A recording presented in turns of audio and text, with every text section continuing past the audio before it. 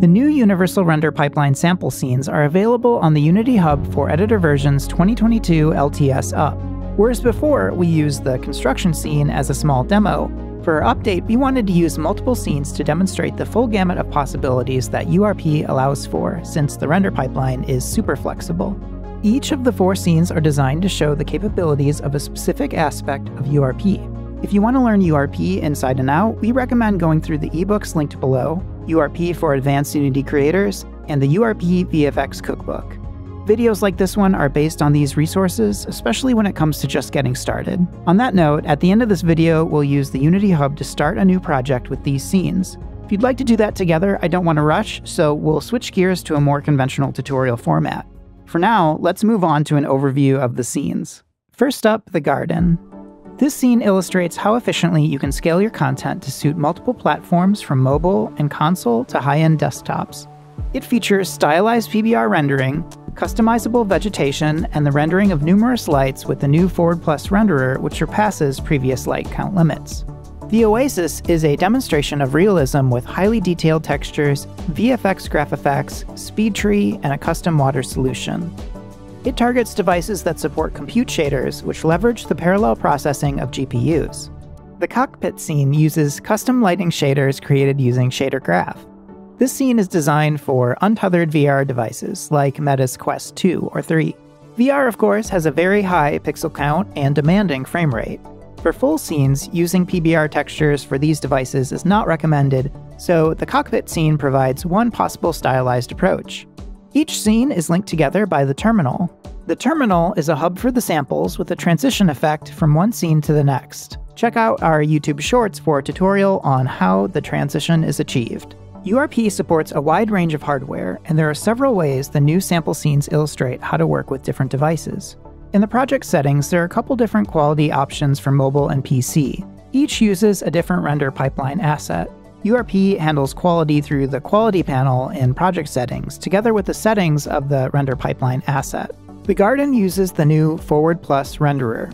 Forward rendering processes and renders each object one by one directly to the screen, the forward buffer. There's no intermediate step or additional buffer like in deferred rendering. Forward rendering has a limit of 9 lights, 1 main and 8 additional. 8 lights might seem like a lot, but if you have a large mesh like a spacious interior or exterior scene like the garden here, you have to split up your meshes in such a way to deal with the per object limit.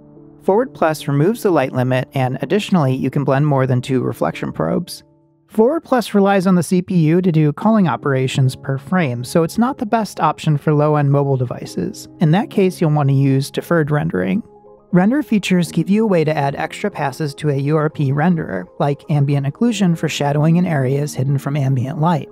In the garden, the decal renderer feature is used for the flower petals on the ground.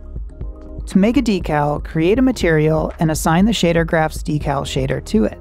Drag in your base map texture, and then create a decal projector game object, drag in the material, bring down the opacity, and things clearly got pretty wild at the tea party last night. With the debuffer setting, Unity renders decals into the decal buffer, and the content is overlaid on top of opaque objects during the opaque rendering. The surface data property lets you specify which surface properties of decals Unity blends with underlying meshes. Since the technique requires the depth normal prepass, it isn't as efficient on certain GPUs.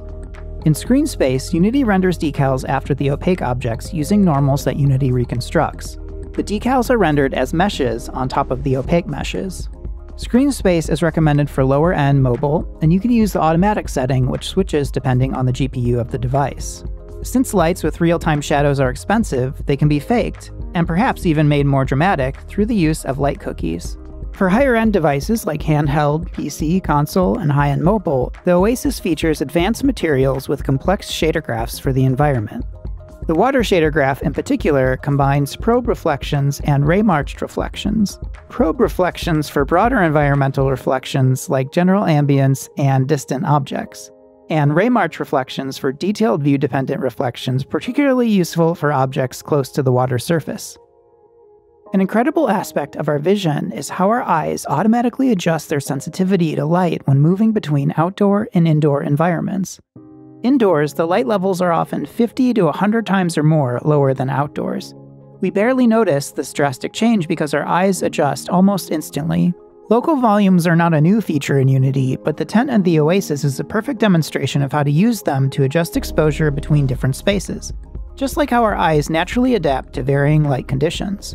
If you're interested in creating custom URP effects, check out the livestream What's New in Unity's Universal Render Pipeline at around the 45-minute mark to see tech artist Jonas give a step-by-step tutorial on how to recreate the Oasis height fog. The Cockpit sample is all about custom lighting and shaders to achieve the high performance required on VR standalone headsets like the Quest 2, where the scene runs at 72 frames per second. This scene is oriented around the timeline rather than free gameplay, and thus serves as an example for storyboarding, short films, previs, or cutscenes. Like the other scenes, all the materials are built in Shader Graph. In this case, the materials are built from the unlit shader base and include a toon lighting subgraph as a low-cost stylized lighting solution. The actual light has no shadows since we can get better performance from toon shading.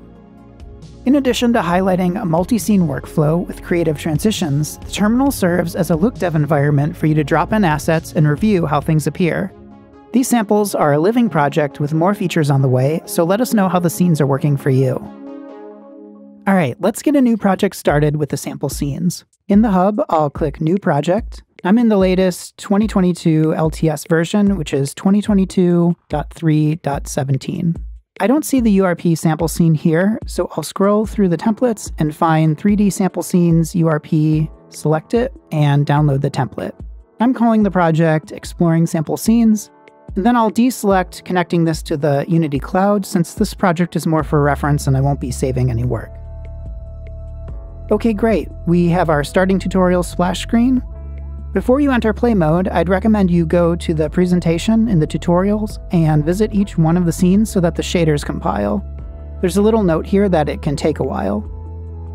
When you press play the first time and go into the rooms to go to another scene, there's also shader compilation related to scene transition effects, which can take a while. But after that initial compilation, everything is smooth from there. I hope that helps you get started. If you have any issues, let us know in the comments. Myself or somebody else will try and help you out. All right, take care.